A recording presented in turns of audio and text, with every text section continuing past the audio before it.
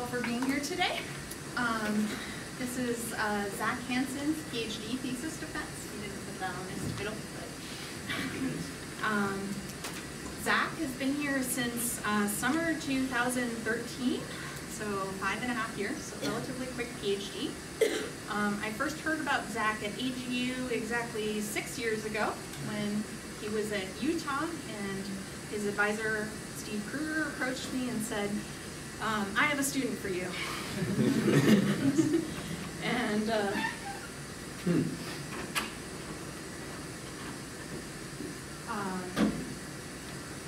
Zach at the time was looking at high-resolution cloud resolving model simulations, but he was very excited about getting to do his own cloud resolving model simulations, which is what I sold him on. I showed him a global map of lightning and said, you know, we're going to figure out why this looks the way it does.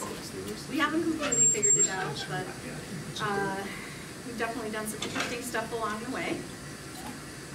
So the project that I gave Zach to work on, I had written a postdoc proposal about a while before and done some research on, but I got distracted by looking at convection over the ocean, which is kind of historically where more of the theory related to convection has been done in that area for whatever reason. I think to some extent it's chance, but more theory about atmospheric convection has focused on convection over the oceans, maybe partially because there's easier boundary conditions and maybe just coincidence of the way that scientific communities evolve. But the ideas, these kind of more theoretical ideas, are only starting more recently to be applied over land, and Zach is contributing to this burgeoning area.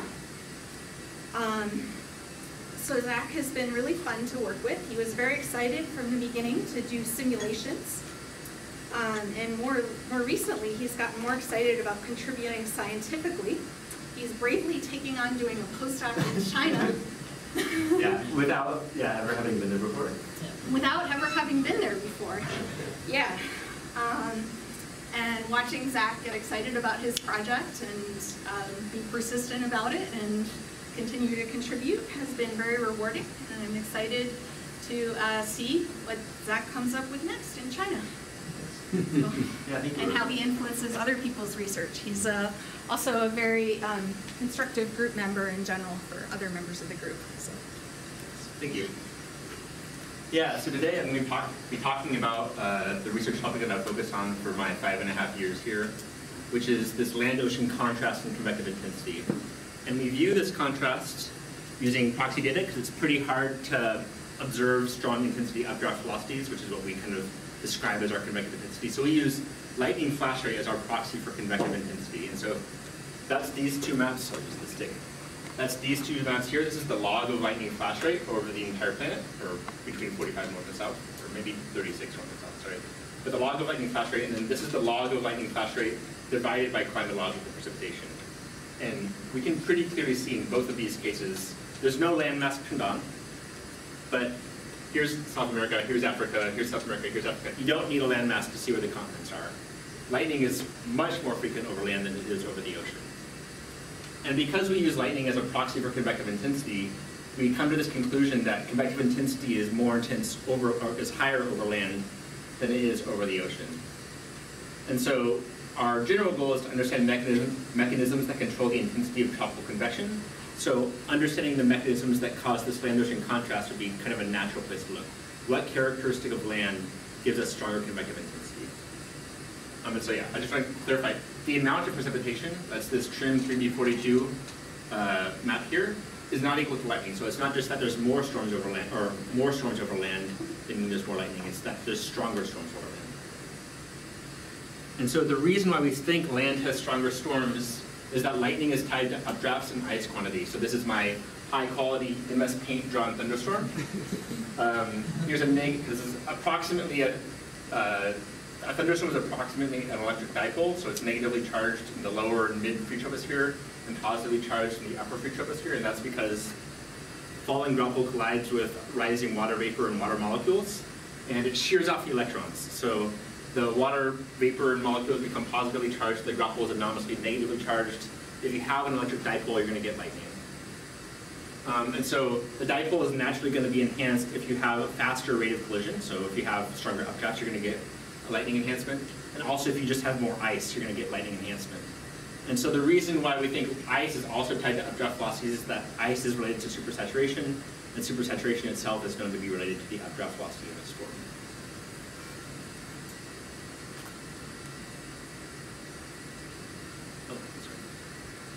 So then why do we see differences in convective intensity? The first, I've broadly categorized them into 4 categories, but these categories pretty much overlap to some extent. The first is that entrainment variations between land and ocean could explain that. So that's maybe land is entraining less environmental air into a thunderstorm core and thus diluting it by a smaller amount. If you have less dilution, you're going to have stronger updrafts and stronger thunderstorms. The second is that surface heterogeneities can result in enhanced convection. They can result, or they have been proposed to result in enhanced convection just by having some ideal size of surface flux or island size. But they can also theoretically result in greater CAPE than any individual surface homogeneously. So if you have 2 different surfaces, you can get a greater CAPE value than just one surface. We test this and find that that's not necessarily the case. Also, just potential CAPE variations between land and ocean. So this is like the absolute value of CAPE being different. If you have greater absolute CAPE, naturally you're going to get greater updraft velocities. And then finally, aerosol effects may change the strength of convection and lightning flash rate. However, in my work, we haven't gotten to test that yet. And I will luckily be able to test that at Nanjing University in China. So I've explored these 3 categories. So the first is entrainment variations over land and ocean. The second is surface heterogeneity, resulting in enhanced convection. So in my case, I test the effectiveness of surface heterogeneities, resulting in enhanced CAPE. The next is I test a hypothesis for potential CAPE variations over land and ocean under the somewhat simple assumption that land is drier than ocean in the free troposphere. That also turns out to not be totally true, but dryness does affect CAPE in a positive manner. And then I don't show any aerosol tests in this talk. So here's the general organization of my talk. The first is that higher surface bone ratios. So the bone ratio is the ratio of sensible to latent heat flux over land are examined as a possible mechanism to influence entrainment. So entrainment is, again, the mixing of free tropospheric air into a convective plume. The idea is that as you get a higher surface bone ratio, you're going to get a deeper boundary layer. A deeper boundary layer had been proposed to produce wider clouds, and then you'd expect less effective entrainment into a convective core if you have a wider cloud. The next thing I test is the enhanced diurnal cycle and surface temperature over land and ocean that could potentially result in higher overall CAPE when interacting with oceanic convection. Sorry, the enhanced diurnal cycle over land could result in higher CAPE when interacting with oceanic convection. I do show that CAPE doesn't actually increase. This is due to boundary layer quasi-equilibrium. That is, the fluxes out of our boundary layer are being perfectly matched by the fluxes into the boundary layer, so the moist static energy of the boundary layer isn't changing. And then the final thing I test is free tropospheric dryness that can create greater CAPE in drier regions. I show that this does work in a variety of cases. However, to connect it back to the land-ocean contrast, more work is definitely needed. So the first mechanism I'm testing is that higher surface bone ratios are associated with less entrainment. So again, I said the surface bone ratio is the ratio sensible to latent heat flux. We can think of this as a sort of a land boundary layer that has a higher surface bone ratio. If you have a higher bone ratio for the same net flux, you're going to get a deeper boundary layer than if you have an ocean boundary layer with a lower surface bone ratio. The idea is if you have a deeper boundary layer, you're going to get a wider updraft. That wider updraft will condense into a wider cloud, and then presumably you would get less core entrainment from the environment if you have a wider cloud than if you have a narrower cloud. And so then our overall question is, do high intensity updraft velocities increase with increasing entrainment? Entrainment can influence the effective CAPE of a plume, and all thunderstorms in the tropics experience at least some entrainment. We describe the rate or the effective entrainment with this plume equation here. So this is the change in moist static energy of an updraft or plume with height. It's a function of the entrainment rate, the environment's moist static energy, and the plume's moist static energy. So we know that the environment's moist static energy is always less than that of the plume. So for any entrainment rate, this will decrease the moist static energy of the plume as you rise up. So then the real question is, how do we describe this entrainment rate? If entrainment is inversely proportional to boundary layer depth, that is, entrainment decreases as you get a deeper boundary layer, you'd expect a higher surface bone ratio to produce more intense convection. But if you find that entrainment is independent of boundary layer depth, that is, you just divide it by some certain depth, and it's kind of uniform for any boundary layer depth, you would expect convection to be about the same strength over land and ocean, at least by Bowen ratio standards.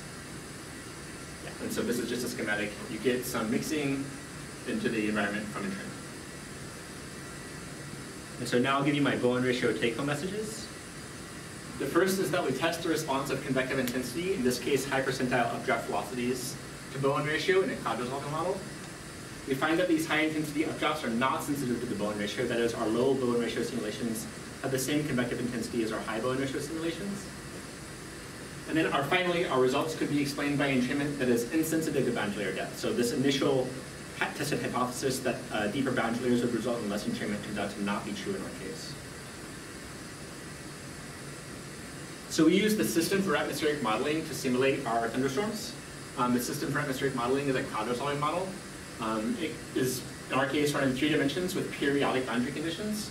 So this is a kind of an image of clouds in our simulation. They're red because that's what clouds look like. These thunderstorms here are connected in this domain to this thunderstorm here, so it can propagate horizontally through the domain, which is basically a globe in a box. And you can use fixed or interactive sea surface temperatures, fixed or interactive radiation schemes. You can use different microphysical packages, different resolutions, different domain sizes. In our case, we do use fixed sea surface temperatures because it gets to radiative convective equilibrium much more quickly that way. And so for our Bowen ratio study, we use radiative convective equilibrium simulations, that's RCE.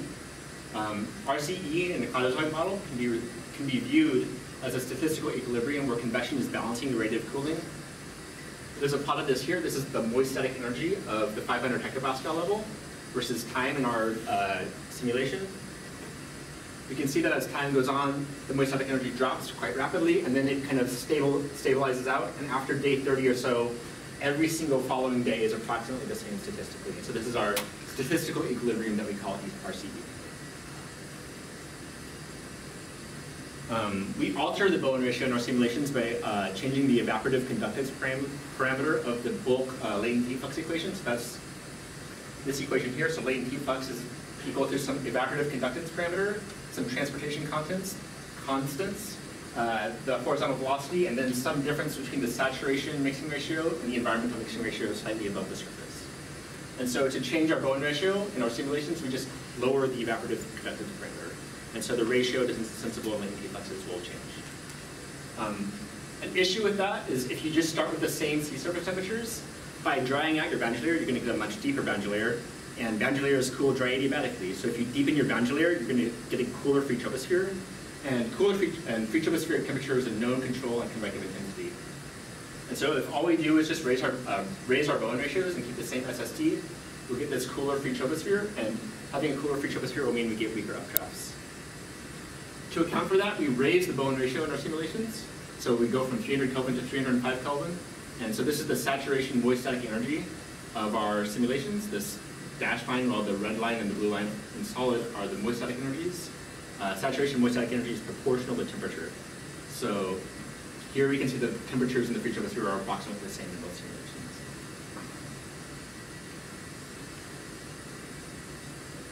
So once we've changed that Bowen ratio and raised the sea surface temperature, we do find that boundary layer depth is higher with high SBR. Like cloud width hasn't changed as was predicted initially. So the Bowen ratio in our low SBR case is about 0.08. This is about the same as it is over the oceans. In our high surface Bowen ratio case, this is about 0.39. This is a little bit drier than tropical, but close to tropical. The boundary layer depth in our ocean simulation is 475 meters, and in our high Bowen ratio simulation is about 1,025 meters. Cloud radius at the level of free convection is a little bit lower in our low Bowen ratio simulation than in our high Bowen ratio simulation. But when you get to levels slightly above that, so the level of maximum cloudiness as measured by cloud water in our simulation, the cloud widths aren't really different. And actually, they're slightly higher in the low Bowen ratio simulation.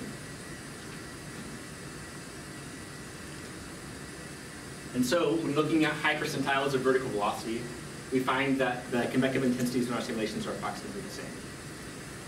This is a cumulative distribution function with higher percentiles going down the y-axis. So this is the 98th percentile, the 99th percentile, the 99.9th, and so this is the 99.99th percentile, 500 hectopascal vertical velocity. We can see the red line and the blue line basically overlap. High percentiles of vertical velocity are not really changing in those two simulations. So then the question is, why isn't Bowen ratio changing the convective intensity? Is entrainment changing? And so we diagnosed the potential entrainment of our simulations using a parcel model. We use a simple convective 1D plume model to produce the maximum updraft velocity for a spectrum of entrainment rates and condensate loading. So this basically calculates the effective CAPE realized by the plume, and then what the potential updraft velocity is associated with that. And so again, we're using our plume equation here, and then we use different entrainment parameterizations to see which one works best. And so this is kind of a schematic of what entrainment does to a plume. So here's again our saturation moist static energy, these right-hand red and blue lines, and this is the environmental moist static, the moist static energy versus the saturation moist static energy. This is basically a plume's unentraining moist static energy. And so if a plume is not entraining any environmental air, it's going to conserve its moist static energy as it rises. However, entrainment does exist in all convecting plumes. And so if you look at some different entrainment values, say 0.03 per kilometer, the plumes have much less CAPE if you think of CAPE as the difference, as the integrated difference between this solid line and this dashed line. And so what we find is that in these simulations, entrainment doesn't need to vary by boundary layer depth, and that equal entrainment works quite well. So this is a plot of the maximum potential vertical velocity associated with a given entrainment rate when the entrainment parameterization is kept basically independent of boundary layer depth. And for all these cases, we use condensate loading of 50%.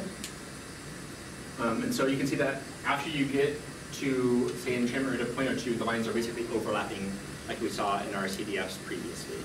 And so this basically tells us that this kind of scheme where entrainment is independent of boundary layer depth works very well in producing the high percentile updraft velocities that we saw previously.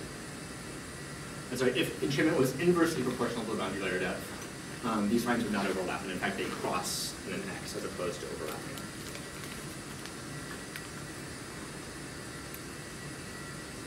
And so these are my Bowen ratio take-home messages. The first is that we test the response of convective intensity to surface Bowen ratio in a cloud resolving model. We found that high intensity updrafts are not sensitive to Bowen ratio, and that our results could be explained by entrainment that is insensitive to boundary layer depth. So next, I'm going to be talking about a mechanism that could potentially alter the overall CAPE. So this previous study was kind of suggesting that we're looking at different entraining CAPEs, or different effective CAPEs in our cases. But our idea is that if you could just increase the overall CAPE over land, even if they're still entraining, you're going to still have more effective CAPE if you increase the overall CAPE. So this is testing the enhanced diurnal cycle over land and whether it can result in greater CAPE when interacting with a free troposphere that is influenced by oceanic convection. So we know that the diurnal cycle and surface temperature is higher over land. So the question is, does this actually result in enhanced CAPE? There is a way that it can. So oceanic convection will influence the free tropospheric temperature profile over basically all the tropics through gravity wave propagation. This is the weak temperature gradients. And so you can think of some time early in the day before convection has occurred over land. Convection could still be occurring over the ocean.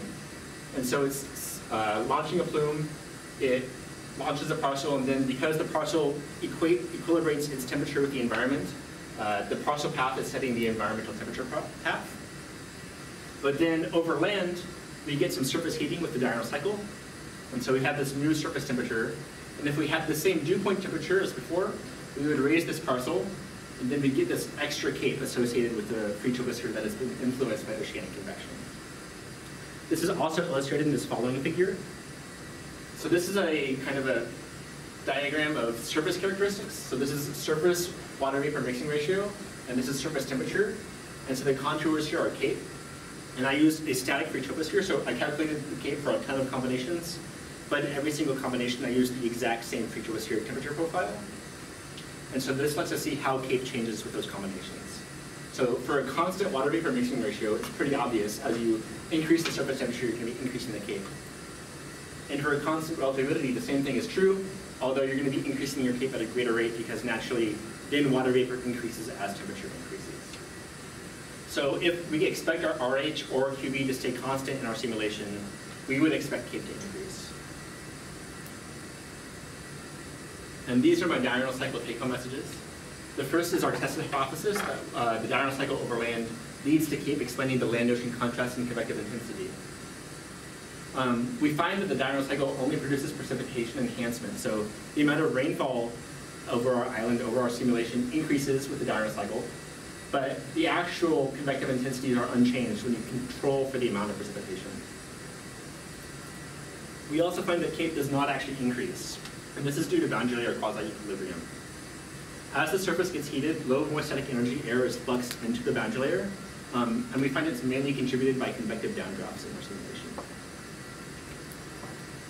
So how do we test this diurnal cycle mechanism? Just like in our previous case, we use cloud absorbing model simulations. In this case, we use island simulations in radiative convective equilibrium. So our domain previously was the square box. Now it's a very long and narrow kind of a bowling alley, where half the domain is an island, so it has 512 kilometers in the x direction, our island, and 512 kilometers in the x direction, our ocean. And by island, all I mean is that I'm changing the surface temperature with time of day, so it has a diurnal cycle on surface temperature, while I'm keeping the ocean's surface temperature fixed with time of day. And so this is, if the oceanic convection is influencing the free troposphere, our moisture is constant, and our surface is heating, we will expect to see the Cape differences, but we do not see that, and I'll show you why. The first thing is a challenge that we have, that is that islands exhibit precipitation enhancement that can bias convective intensity results. This is a Hofmüller diagram, so going down the y-axis is time, and the x-axis is the domain. We can kind of, this is precipitation, sorry. We can, just by the eyeball test, see that there's more rainfall on this left-hand side of the domain than there is on the right-hand side. We can also see that the left-hand side of this domain is more constrained in time for its precipitations than it is on the right-hand side, and that's because, as you might have guessed, this left-hand side is our island, while the right-hand side is our ocean. If you have more convection occurring over a domain, and then you just sample at a certain percentile, you're going to expect to see higher updraft velocities, just because you're going to be sampling more convection. And this is the case. So again, we have a TDF, so this is the highest percentile updraft velocities down here. Before accounting for the differences in precipitation, our island has stronger updraft velocities than our ocean. We do find that this is because there's just more convection occurring over our island. And so we've come up with some solutions to account for the amount of precipitation occurring in our domain.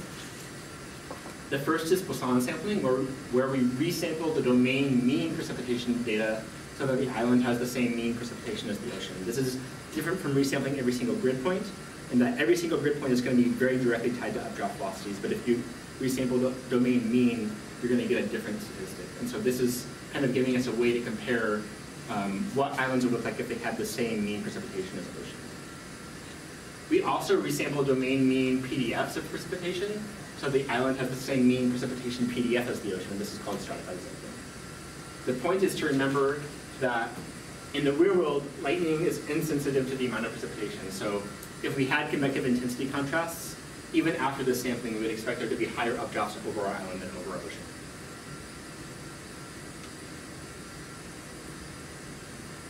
After sampling, we find that there is no convective intensity contrast, though there are differences between instantaneous and time-averaged output. So instantaneous output is basically snapshots out of our model every 30 minutes, while time-averaged output is the average data over those 30 minutes. This left-hand side CDF includes the unadjusted, so this is before Poisson sampling island, the Poisson sampled island, so that it has the same mean precipitation as the ocean and our ocean. And we can see that beforehand, the island has greater updraft velocities, but once you account for the differences in mean precipitation, those differences go away. Are you in any way accounting for the mesoscale circulations, land sea breeze, associated with the islands? No. So you're assuming the island, I mean, typically when you look at precipitation over islands, it's concentrated in the land sea breeze fronts. Yes. Right. So it's going to be occurring over the island still, right? It'll be occurring over the islands, but will be enhanced by a mesoscale lifting. Okay. Over the island. Sure, so that gives you more precipitation, I'm assuming, right? Or, I guess I'm not. Well, There's land sea circulations Yeah, in that the occurs. simulations. Yeah. They're in the That's what I'm simulations. asking. Yeah, it's Oh. in there. Yeah, they exist. By accounting for them, I assumed you were asking some statistical sampling. No, I'm just asking if you're accounting for Our the simulations mesoscale have land sea circulation. breeze interactions. Okay. And they do, just like if I showed you a spatial domain, there's a specific location over island that has more rainfall than the other locations. Okay. And so for time average output, Poisson sampling doesn't actually work as well. So this is the Poisson sampled island again, and you can see that in time averaging, but just accounting for the mean doesn't do as well. But if you account for the whole PDF precipitation, it does do well, and that's because over an island, precipitation is more tightly constrained in time, so you're more likely to get high-intensity events adjacent to each other, and so if you average, you're going to be keeping more high-intensity events. If you're curious about this, I have a figure in the supplemental slides that describes it better. But so yeah, after stratified sampling and the time average output, we do again see that the convective intensities over island and ocean are about the same. We can also apply these sampling techniques to trim data. So using 2A25 overpasses co-located with LIS flash rates, we can apply both Poisson and stratified sampling using an oceanic domain as a control. So I chose 160 east to 80 east and 5 north to 5 south as my control region. I took the mean precipitation from that region and then resampled every single grid point so that it had the same mean precipitation. I then looked at what lightning would look like if every single grid point had that mean precipitation. And so this is the Poisson sample lightning. So every single grid point here that isn't white has the same mean precipitation value. And we can quite clearly see there's still a very obvious land-ocean contrast. This makes sense because some of the rainiest places on Earth are over the ocean. And so we're actually increasing the lightning in a lot of places. And that's this figure here. So this is the ratio of this Poisson sampled lightning to the original lightning figure I gave. So 2 is doubling the amount of lightning. And clearly see almost everywhere over continents, you're more than doubling the amount of lightning. And that's because you're greatly increasing the amount of precipitation. So for stratified sampling, I again took the same region, but I gave it a PDF of precipitation. And then I resampled every single grid point again, so it has the same mean PDF of precipitation at every single grid point. This gives a different result, but the overall conclusion is the same, that land is kind of insensitive to the amount of precipitation you're forcing onto it. There's still quite a clear land-ocean contrast in lightning activity. But now the amount of lightning has decreased over a lot of areas. In some areas it's decreasing as much as 50 or 60%, but that's not nearly enough to explain the orders of magnitude contrast in lightning flash rate. So just going back one slide, we just need to remember that our convective intensities aren't changing. And so why is that? It turns out that convective intensity isn't enhanced because Cape isn't greater over our island. This left-hand side y-axis here is Cape in joules per kilogram. The dashed line is our oceanic Cape, so the mean Cape over our ocean domain, whereas the solid line is the island Cape. The x-axis is time of day, so I've composited 25 model days together. We can see at times when precipitation is occurring, that is this red line, this is precipitation over our island. At times when precipitation is occurring, or even building up to some extent, isn't higher over our island as compared to over our ocean. And so our question is, why is this? What's TOD? Time of day. So this is 3 p.m. This is 8 p.m. Oh, no, it's relative to surface temperature mass, yeah. The x-axis? Yeah. Yeah. It's, you can kind of you can give any time of day as long as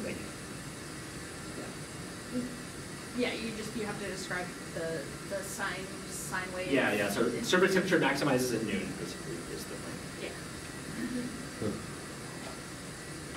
Yeah. And so we don't see our predicted Cape differences. Why is that? It turns out that water vapor near the surface is actually decreasing as our temperature increases. So this is kind of that same contour plot that I showed previously. And this is the water vapor mixing ratio for versus surface temperature for that time, or for our island domain. We can see that for a lot of our higher surface temperatures, the water vapor actually decreases a lot, and so our capes aren't actually increasing. We can also see this in the contour plot of moist static energy. So the contours here are moist static energy in Kelvin. This red line is our surface heat flux, that is this right-hand side y-axis. It kind of naturally matches the surface temperatures. But you can see that as our surface heat flux increases with time of day, except for this initial bump, the moist static energies are not increasing. And so we diagnosed the reasons for this kind of static moist static energy over boundary layer using a moist static energy budget.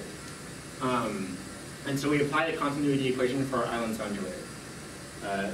This term here is basically the time rate of change of moist static energy over our island. This left-hand term is the fluxes into and out of our boundary layer. So this is a surface integral over our boundary layer.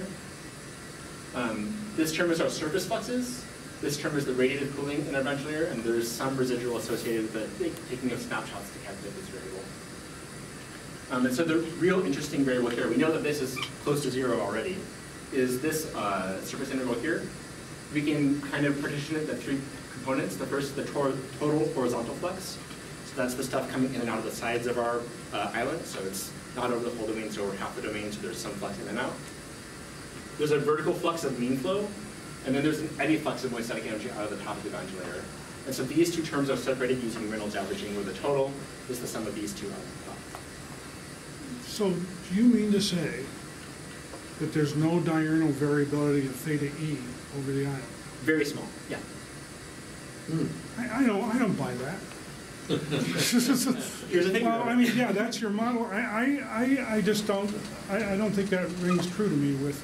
I'll have reality. a figure at the end that kind of has some qualitative evidence for it actually being true. A figure from reanalysis. So if I go to Hawaii in the afternoon, it's not any more hot and humid than it is during. It's hotter. The surface temperature. The temperature. But the theta E doesn't go up in the afternoon.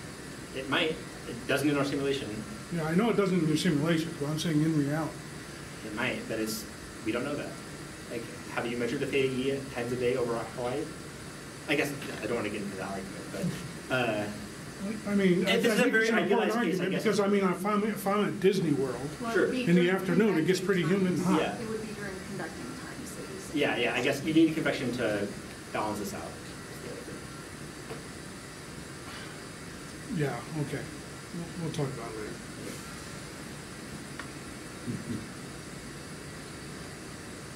But so yeah, we apply a moist static energy budget to our boundary layer. And we find that, so I'll describe this first. The solid blue line here is the change in moist static energy of our boundary layer versus time. This orange line is surface fluxes. This tiny yellow line here is the radiative cooling effect. K is the sum of that total horizontal flux and the mean flux of the vertical. W prime H prime is that eddy flux term. And R, this light blue line, is our residual. You can pretty clearly see that the W prime H prime, the eddy flux, is the term that's balancing our surface fluxes in the simulation. So then what is making up this W prime H prime? Is it associated with convection or entrainment or what? So we've separated out components from net positive and negative mass flux to identify basically the things that are making up this W prime H prime term. So if you separate out the net positive and negative mass flux, you have an upward flow and a downward flow, and you can find the eddy fluxes associated with those. And so then we can say W prime H prime is made up of some area fraction upward, some mass flux perturbation upwards, and some anomalous moist static energy upwards. And this is taken relative to the second model level, which is what we're using to calculate our parcels for K. And then it's also made up of some area fraction downwards, some perturbation mass flux downwards, and some moist static energy anomaly downwards. And so these 4 figures here give us the information about these terms. This first figure is just the total of each of these terms. So the blue line here is the downward contribution to our eddy flux. The orange line is the upward contribution, and this yellow line is the total. You can very obviously see that downward flow is what's giving the main contribution to the total flow. The area fraction of the downward net mass flux is larger than the upward. That's not too surprising, though. At all times of day when convection is occurring, these area fractions aren't really changing. The mass flux in our upward flow is quite a bit greater than our downward flow. But because basically all other variables, so area fraction and then moist static energy anomaly, are larger for the downward flow, the net contribution from this downward flow is greater than the net contribution from this upward flow. However, this partition only gives us upwards and downwards flow. We can think of upwards flow as basically the contribution from updrafts, because entrainment in this case is going to be downwards due to radiative cooling. So we didn't solve for a maximum possible entrainment contribution using a dry static energy budget at the top of the boundary layer. And so dry static energy is just temperature and geopotential converted into energy units. So then what contributions can come from our environment?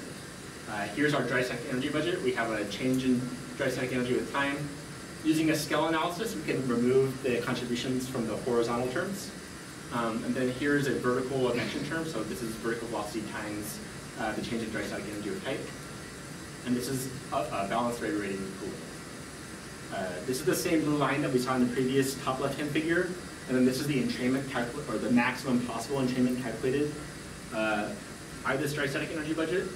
And we can see that for most times of day, entrainment isn't contributing that much to the overall downward flow. At noon, it's contributing about 40%. And so the maximum total contribution from entrainment or the environment could be about 25% of the total flux, the total eddy flux. This is somewhat in contrast to previous studies, which had suggested that entrainment was the main contributor, but they were diagnosing the contributions from entrainment by looking at specific velocities of parcels, whereas we're using the actual budget of dry static energy to diagnose our entrainment. So it really could be that a lot of our downdrafts are just moving quite slowly, and our actual result isn't really disagreeable. Is your entrainment calculation based on a one-dimensional model? No, it's just based off the dry static energy budget from the information in our simulation. So this is the change in dry static From your energy. cloud model? From our cloud model. And you have horizontal resolution of 1 kilometer. Of 1 kilometer as well as 500 And how deep is your boundary layer? It's 700 meters. How much? 700 meters. 700 meters. So your boundary layer is not as deep as your horizontal resolution. Correct. So you basically got a one-dimensional model. I had a question. Yeah, this equation. Oh, sorry, I should. I mean, this equation is not really sensitive to the resolution of the simulation. This is just the dry static energy budget. So this is basically information from the total island area. It doesn't. Right, but your individual eddies. So we're not sampling individual eddies. It's just your parameterization. It's a calculation associated with From your turbulence kinetic energy simulation, is that where it's coming from? Your energy budget is a turbulence energy budget. Okay. That's what I'm asking. Oh. Is that what it is? From your turbulence kinetic energy parameterization? No, this is just a definition, right? This is the dry static energy budget. If you have radiative cooling, you'll get these terms, and then you can diagnose them. Okay, so it's based on the things you resolve. Yes. But you only resolve 1 kilometer, and you have a 700-meter deep boundary layer. But we don't need to resolve everything in the boundary layer to get these terms, I guess. Well, I'm sure you can give terms, but do they mean anything if you don't resolve individual large eddies? I mean, at least using this methodology is somewhat novel in that we've got a way to diagnose an entrainment that is different from what previous people have done. Their previous work of like, if vertical velocity is greater than 1 meter per second, it's entrainment. If it's less than if vertical velocity is less than 1 meter per second, it's entrainment. If it's greater, it's not entrainment. These are more qualitative and less accurate estimations than what we're doing, I would say. And so I wouldn't say. I mean, you don't have very much resolution. But they're using the same resolution or worse resolution than us. That's not a justification. The quantities in these, I think Greg is asking a more general question about resolution. Okay. I'm not asking about this particular equation. This particular equation doesn't depend on resolution. Maybe a way to rephrase it is you expect that your results that you get from your model simulations might be sensitive to the resolution you choose. They could be, but not this equation specifically, I would say. The updraft velocity results we know are sensitive to model resolution.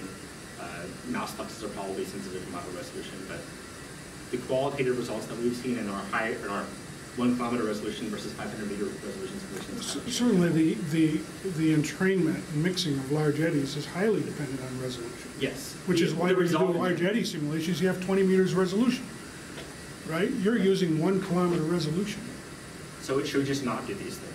Should we just? Well, I don't know if there's any skill in simulating this kind of turbulence. But so should we just not spend time to develop the methodology then to analyze this sort of stuff? Should we? Well, the methodology may have some application, but I don't know if the results with 1 kilometer resolution are useful. Can I suggest that this might be a discussion for the committee? Yeah, we'll leave it for later. Go ahead, just keep going. And so now we're going to read. So we diagnosed that entrainment was contributing a relatively small portion of our total eddy flux. When looking at quantiles of CAPE using reanalysis data, so this is kind of another way to look at the influence of this diurnal cycle and surface temperature. So we're using 4 times daily ERA interim data over 10 years, or over 8 years, excuse me. This data should capture the characteristics of the diurnal cycle and should show at high percentiles that CAPE is higher over land than over the ocean if there is this impact of the diurnal cycle. What we see is that land doesn't actually have higher CAPEs than it does over the ocean. This is the 75th percentile of CAPE over land and ocean. The highest values are over the West Pacific Whirlpool approximately. At the 99th percentile, the differences are still pretty small. The highest CAPEs are over India, over the Indian Ocean, but there is no clear land-ocean contrast in CAPE that you'd expect to see if this was the thing that was explaining lightning. And it is important to remember that there's no single quantile that is determining convection. So we can't say that, oh, the 75th percentile of CAPE is what really matters, or the 99th percentile of CAPE is what really matters. There's some CAPE associated with some convection that you can't say what quantile it is.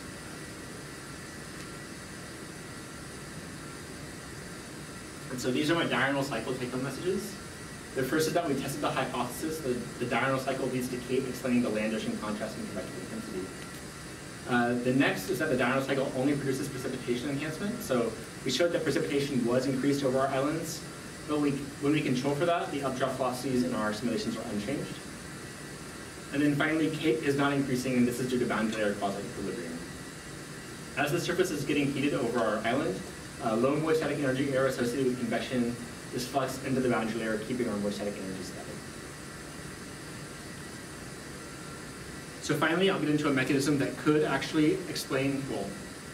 This does show differences in CAPE as well as convective intensity. And it works in a variety of cases. However, more work is needed to connect this mechanism to lightning. And so this is an examination of how saturation deficit affects convection. So saturation deficit can also be thought of as free tropospheric dryness. Increased saturation deficit has been shown to result in greater CAPE in a number of papers. And we explore a variety of cases related to experiments of the previous authors, except that now we're also looking at convective intensity and responses associated with basically that fixed amount of precipitation. So previous work had basically done warming studies. Now we're saying, okay, you've got increased convective intensity, but you've also got increased precipitation. Here results also show up after coming up for that precipitation. There's some other evidence that this might be relevant for land-ocean contrast in convective intensity, and that is that land has a pickup in convection at a lower column relative humidity than ocean. However, it's important to remember that using the whole column, and this is a free tropospheric mechanism, we know that our land boundary layers are much drier than our oceans, so it's not actually clear whether these pickups are really, really different over land and ocean if you're just using the free troposphere column relativity. So how does saturation deficit lead to a less stable free troposphere and greater CAPE? This is another very high quality MS Paint drawing. This solid blue line here is a moist static energy profile, and this dashed red line is another moist static energy profile. And they both have the same surface moist static energy, or boundary layer moist static energy. This gray line is a non-entraining plume, basically launched from this surface value, and it's conserving its moist static energy. And so we know that in the tropics, convection is equilibrating its temperature with the environment. And so then we can say the change in moist static energy of convective plume is the same as the temperature change of the environment. And so if we have some entrainment occurring, this plume will go down to some entraining path. So that is these dashed blue and red lines here. And so we can think of this as the actual plume path, but because it has the same environment, it has the same saturation moist static energy as the environment, that means it has the same temperature as the environment. And so this is actually determining our environment's temperature profile. If we then recalculate the CAPE associated with these two different temperature profiles, we see that our drier simulation, that's this orange one, has some extra CAPE as compared to our wetter simulation. That is, if you're entraining and cooling your free tropospheric temperature, you're going to get more CAPE than if you don't. And so yeah, increased saturation deficit can lead to increased CAPE. So again, we start with our plume equation. We know that our plume is saturated, so its H is equal to its H star. Its moist static energy is equal to its saturation moist static energy. we know that its H star is the same as the saturation void static energy of the environment. So then we can substitute in some terms. We know that the T of both of these is the same, so now we just have QV here. And we can substitute in this H with this H star. And so now we have an equation for how temperature in the free troposphere of the environment is changing based on the difference in saturation between the environment's saturation water vapor mixing ratio and its actual water vapor mixing ratio. To then get the impact on buoyancy, we consider another plume. So this is our new updraft plume that has no entrainment, so it's non-entraining, so its DHCBC is 0. And if we then subtract this plume from the previous plume, we can get some accounting for the buoyancy, and we can see that if you have a greater difference in this value, you're going to get a greater buoyancy than if you have a smaller difference. So if you have a greater saturation deficit, you're going to have more buoyancy. And so these are our saturation deficit take-home messages. We test the response of CAPE and convective intensity to enhance saturation deficit using equilibrium and field campaign simulations. Increasing the dryness of the free troposphere can result in higher CAPE and does result in more intense convection, even when precipitation is not increased. So this is very different from our two previous cases where precipitation was the same and the convective intensity was the same. Now we have a case where precipitation is the same and convective intensity is very different. However, evidence that saturation deficit explains the contrast between land and ocean lightning is still lacking, and we'll show that in the final slide.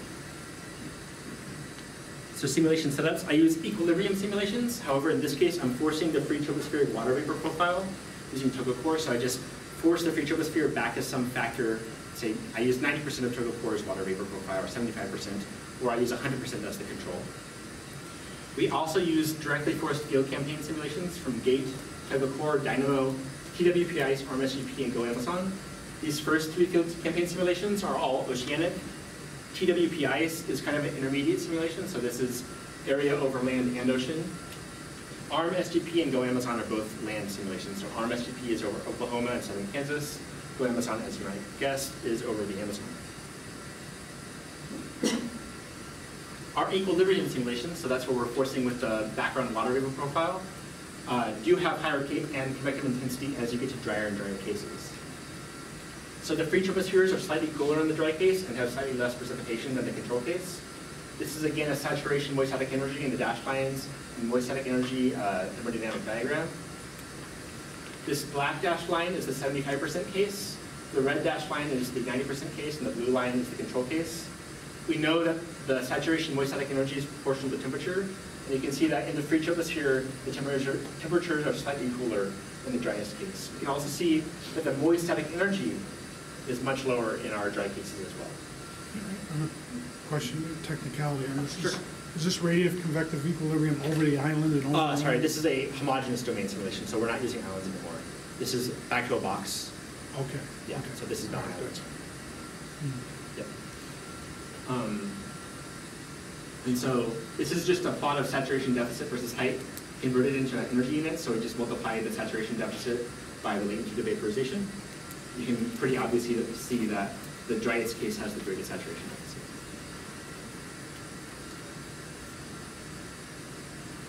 And so we do find that convective intensity is higher in the driest simulation. The CAPE in the control case, that is that 100% of TogoCore water vapor profile, is 2,600 joules per kilogram in the mean. In the 90% case, it's 2,850 joules per kilogram.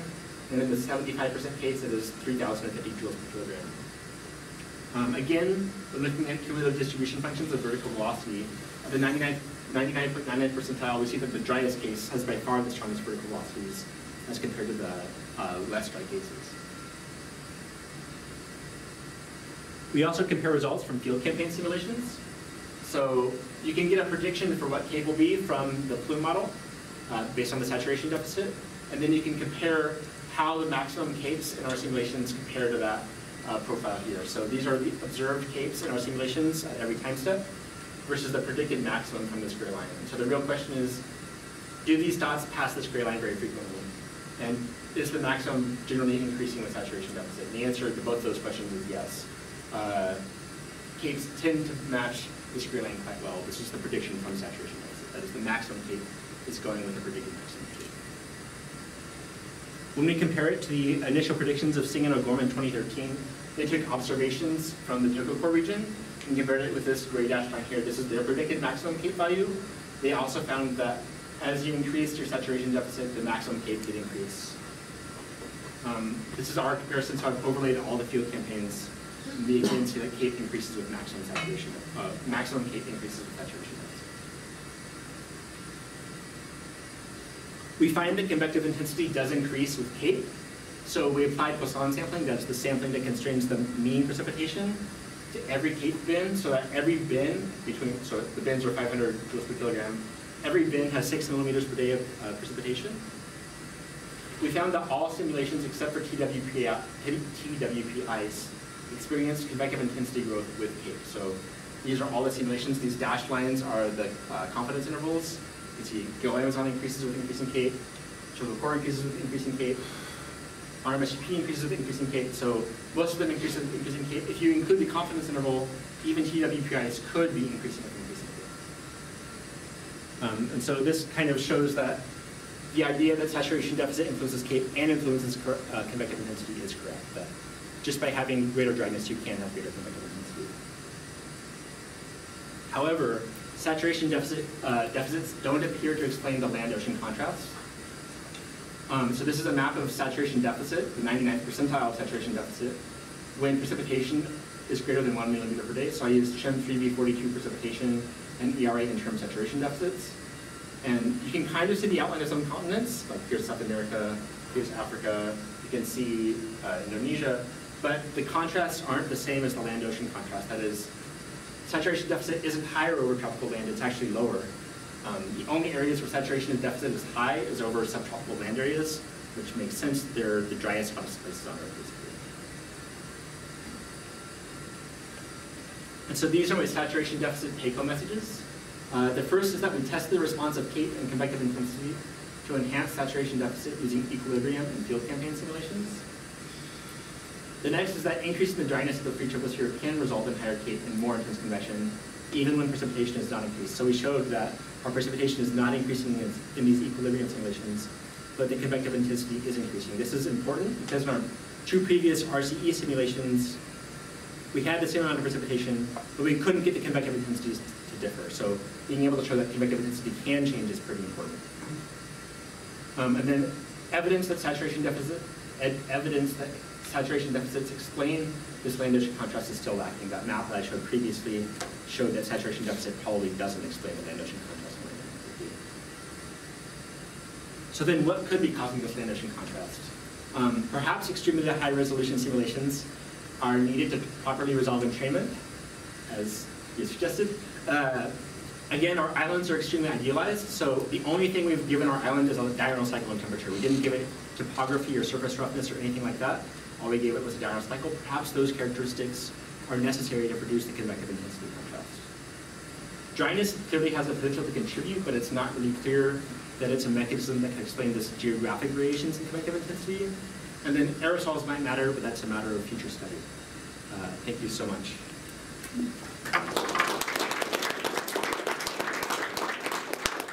So then I have a lot of people I would like to thank. The first is my advisor, Larissa Bach, for basically supporting me and hiring me and guiding me. You basically turned me from somebody who only wanted to play with his toy model, that wasn't that interested in scientific questions, to somebody who cares more about the scientific questions than his toy model. So thank you so much. I really appreciate it. You've been me this whole time. The next people I'd like to thank are my PhD committee, Greg, Grant, Anker, and Sam. Thank you so much for being patient with me and guiding me. Thank you for all your advice, and I really, really appreciate it. I'd next like to thank my wife, Harmony. I don't think I would have finished grad school without you. I appreciate you so much, and I love you. You're really, really awesome. Thank you. I'd like to thank my research group, so Vijay and Miguel. Thank you for being here and being fun and awesome and fun to work with. Also thanks to Kuni for teaching me how to read scientific papers well, and thanks to Jean for getting me to work really hard. I'd like to thank the AOS staff, so Sue, Dee, Sonia, and Chelsea. Thank you so much for kind of making sure I've been able to get through grad school smoothly. I'd also like to thank Pete quite a bit. Oh, there he is. Hi, Pete. Thank you so much. I don't think I could have gotten a lot of my technical details solved without you, or it would have taken maybe an extra year or two for my PhD, so thank you so much for your help. I would like to thank my friends and family. Thank you for being here. Thank my mom and dad who aren't here but will be in a couple weeks. Yeah, thank you all so much.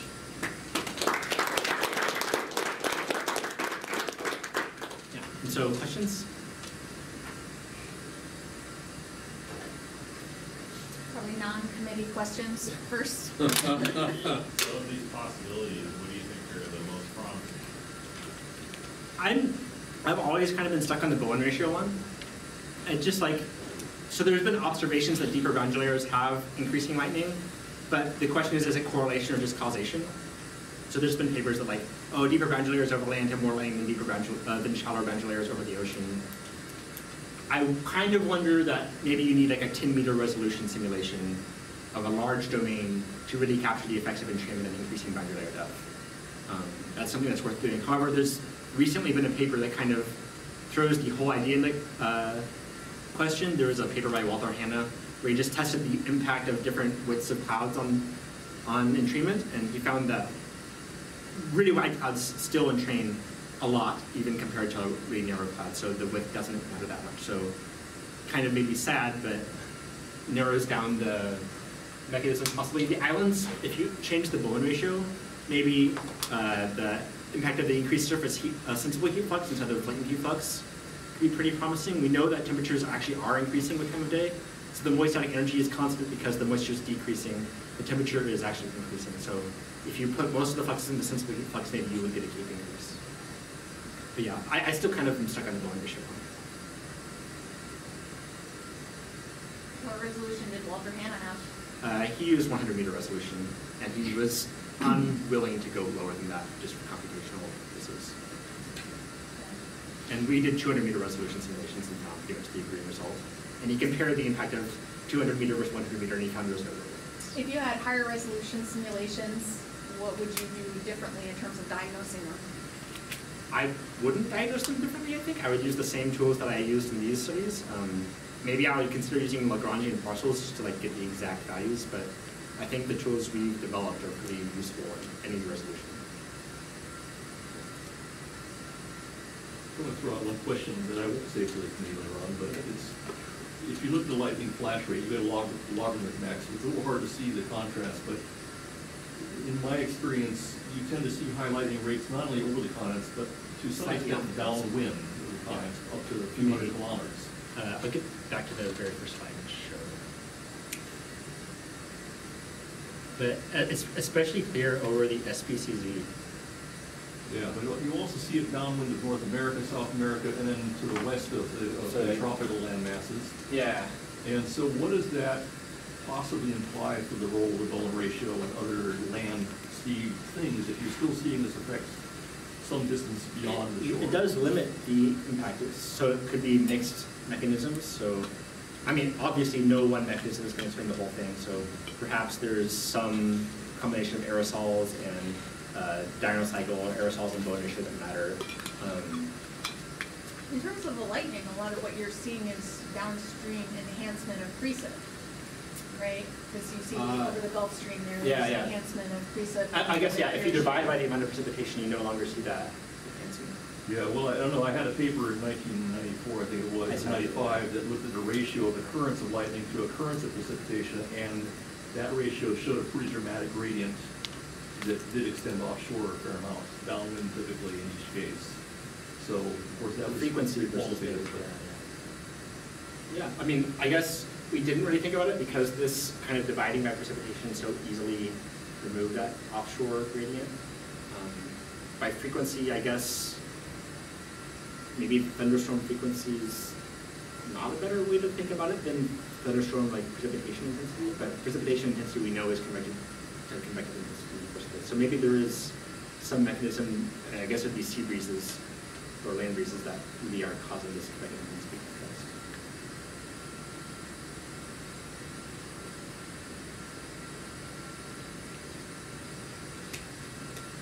Thank you.